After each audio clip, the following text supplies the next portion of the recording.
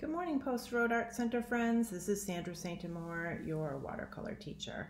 I am not working in watercolors today in my demo. However, I will show you the watercolor that I'm working on. I'm doing a dog, big surprise, for my friend Lisi down in New York City. So I will share a picture of that with you when I'm done. But today I have an idea that you can do with your kids, or most of my students, it's probably your grandchildren. It requires just some scraps of copy paper and a crayon. I peeled the paper off of my crayon because I'm going to use it from the side. We're going to do rubbings. Big surprise for those of you that know me, I love nature, so I went outside and I got some pretty leaves to do. But you can do it inside with your kids. This is my bathroom wall. This is the tile there. My bathroom floor is made out of beach stones, so I have some stones from the floor.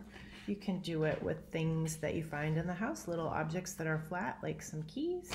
And if any of your students, your kids, are learning about money, they get bonus points if they can figure out how much I have here. I did 1, 2 quarters, a penny, a nickel, and a dime. So here's a little school math for them. All right, this is how we do it. You're going to take your scrap of paper and your object. You'll put it down on the table where it's nice and firm, but I'm going to do mine here on my sketchbook because I haven't figured out how to move the camera while I'm talking. You're going to put your object on your surface and your paper over it. You want to hold both of them firm. I have my fingers holding both of these.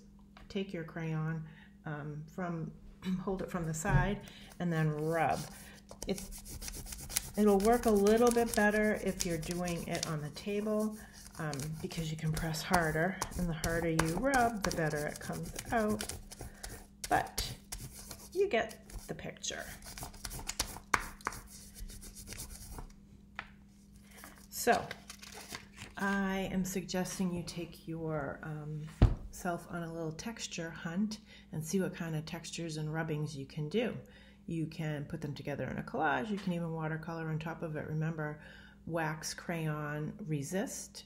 So have fun, and I'll see if I can post a couple of simple things to do while you're at home in your quarantine, or social distancing as they're calling it. Anyway, take care. Have a good day.